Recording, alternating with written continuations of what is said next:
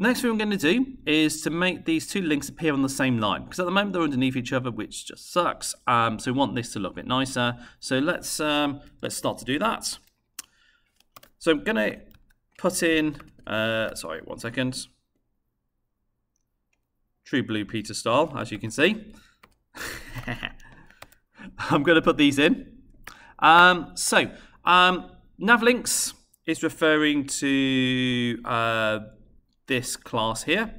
And then li is referring to the list items. So for the list items inside this only, okay, it's going to do the following. So let's just look at the first one, display inline block.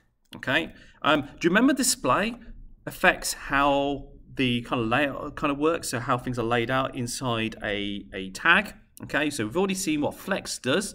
Let's see what inline block does. So let's run the code.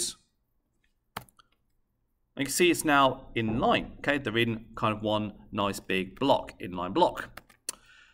But they're too close to each other, so we do padding again. Okay, so let's see what that padding does.